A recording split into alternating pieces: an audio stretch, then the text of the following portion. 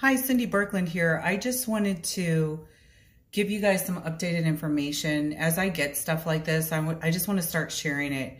I was horrified today to find out that LA has just extended their rent moratorium until June of 2023. So what that means is if you happen to be a landlord, you invested into LA real estate, you have a rental, by the end of all of this, you had a tenant in there, they would be in your home for over 3 years with rent being optional.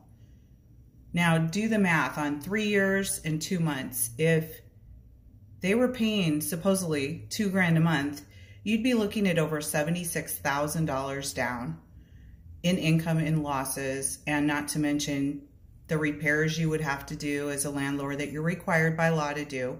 And yet they can pay rent optionally.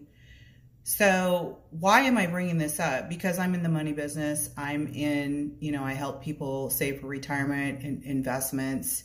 I'm in the mortgage business, and it's really important that we pay attention and research the things that we're investing in, because not all investments are good investments. So we'll be back with more.